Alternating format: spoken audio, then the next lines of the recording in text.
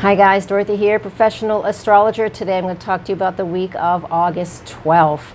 That includes Sun-Venus conjunction, full moon in Aquarius, and something else going on in declination, really special thing this week. I'll get to that at the very end of the forecast, but it will definitely help you out if you are in a creative block right now. So I'm going to fill you in on all of those things. Don't go anywhere. I'll be right back.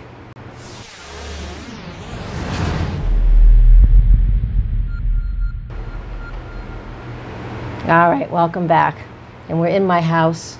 I have no air conditioning and it's like 90 here and I'm like, so the shades are down. I don't have my studio lights on, so it's going to be a little more subdued. I hope you don't mind.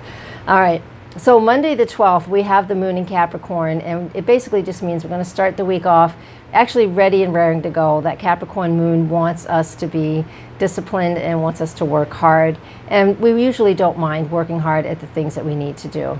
I'll be freshly back from a vacation at that point, so I will take advantage of this because, you know, whenever we take a week off or more, we tend to have a hard time getting back into the sync of things. So this Monday will be a good time to get back into the sync of things. So moving on to Tuesday and Wednesday, so August 13 and August 14, the moon is in the sign of Aquarius. It's waxing at this point, and it is going to be full on Thursday morning.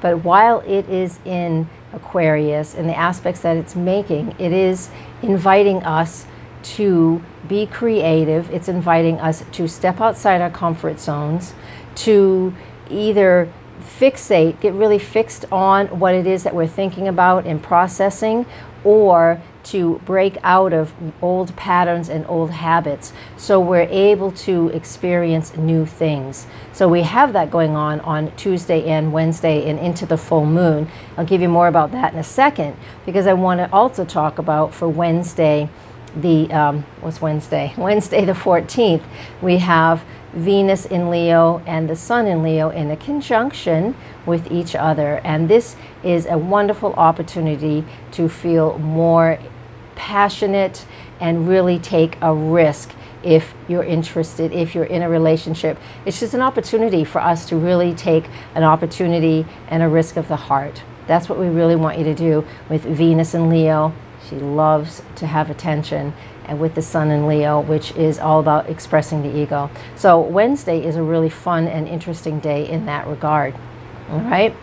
So moving on to the full moon, and it is at a little after 8 in the morning. Let me get my book. It's at 8:30 in the morning on the Thursday the 15th. So with this full moon, it's inviting us to engage more in social activities, social groups, in friendships, things such as that. So when we have a full moon, it's energy that's culminating. And as energy is culminating, that means it's building to a peak. And while the moon is full in the morning, that doesn't matter, that energy is still present. So are you being pulled or drawn to join a group or be part of a group, or really just to engage more in a group or social environment that you've just been sort of sitting on the fence about? If so, you might feel like the final push to go do that. That's one thing that this full moon can do. Now, the other thing a full moon does is it illuminates what's going on in our lives.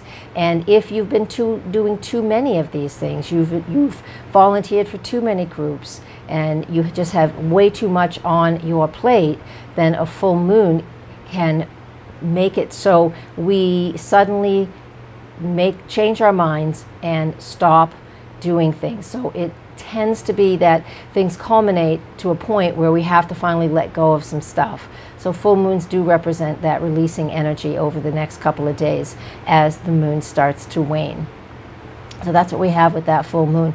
Opportunities to engage in new social and friend activities, or to release the things that we're doing too much of. That's Thursday.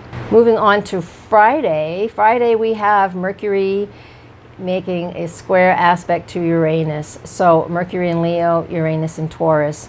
A lot of conversations going on here, a lot of thinking outside the box. Squares tend to, it's a fixed square, they tend to create tension so we can then make a change. So if you've been trying to communicate something or just really move some energy, then it can finally culminate to a certain point now, and the full moon certainly will help. So you're able to really feel some release when it comes to communicating and talking and letting some things go. So that's what we have on Friday. By Saturday, the moon in Pisces helps us to feel we just want to relax and escape for the weekend.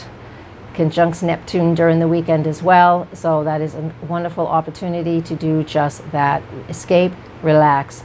Now, just to let you know, if you didn't know, the written forecast is on my website, nhastrologer.com, so you can go read the forecast there. And they're not always the same. I come up with stuff at different times, depending on if I do the vocals first or the written first. All right, let's move on to Sunday. The news of the day is Mars entering Virgo for the next 7.5 weeks. Mars not necessarily a fan of this sign, but it can definitely, Mars's action, Virgo is focusing on the details, so it's definitely going to help us focus in on the details that are important to each and every one of us, because those details are different.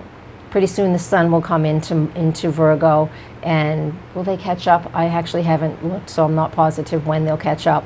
But the point being, Mars in Virgo is encouraging us and pushing us to focus on those details and really take action in the small little things that we need to do. So that's it for the week. The one thing I wanted to talk about that's going on for the whole week is Mars and Uranus are in a parallel with each other. That's by their declination where they are out in space, not by their zodiac sign. Parallel feels like a conjunction. So throughout the whole week, these guys have been connected by this declination. And that means out of the blue, sudden unexpected things can go on and can happen. Now we have this Aquarius full moon. Uranus rules Aquarius. We have Mercury connecting to Aquarius. So we already have a lot of the feel of what's going on with Aquarius and with the planet Uranus. But Mars parallel Uranus makes us and helps us, encourages us, doesn't make us do anything. I have to change that verbiage there. But it really encourages us to step outside our comfort zones. So if you're feeling like you have a lot to do, then this is an opportunity to break away and break out of if you're having a creative block, you might be able to break out of that with this type of energy. If you're not quite so conscious about what's going on in your life, then this energy can feel like you've just got a lot of anxiety inside and you don't know what this energy is about and you don't know what to do with it.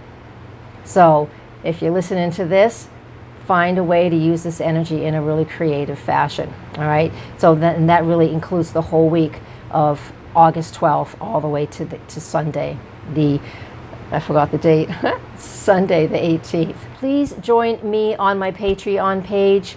That is where you can help support my work.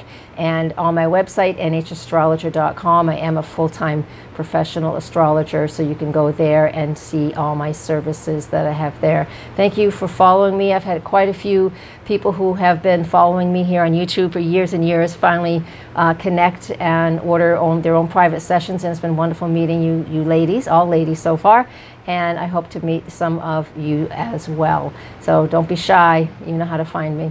Blessings and namaste.